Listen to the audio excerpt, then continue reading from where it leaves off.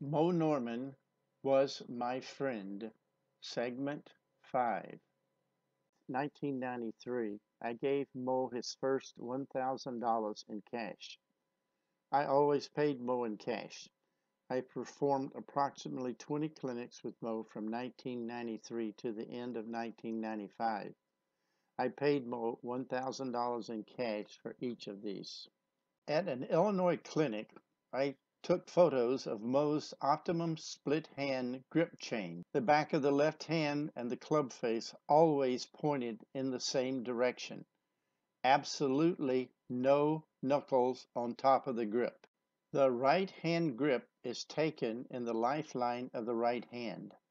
The grip is pushed into the thumb pad. Absolutely not in the fingers. The grip is in line with the bottom of his right forearm.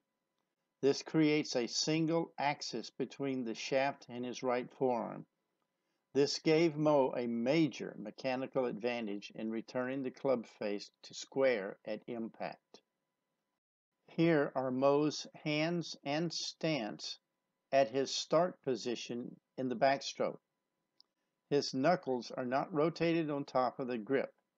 His hands are 12 inches into his backstroke. Mo is not set up closed. His shoulders have already rotated due to his backstroke start position. Mo started the downstroke with what he called buckle, sit, and slide. Mo said that he practiced this movement for an hour a day for 2 years when he started learning golf. Buckle is the moving of his right arm backward and downward with his right palm facing the sky. Sit and slide is moving into his knees with the left knee moving directly over his left big toe. When he sat down at the first move in his downstroke, his body automatically shifted to the left. This was his sit and slide sensation. Mo had a sensation that he was making a very wide arc on his backstroke. If you make a scientific observation, you will see that he is moving his arms substantially more than his body.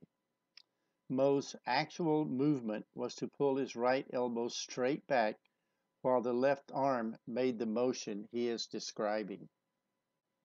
One of Mo's more famous quotes was, "You hit balls, not tees." Here is a photo of him sweeping the ball off of a tee. Segment 6 will follow soon.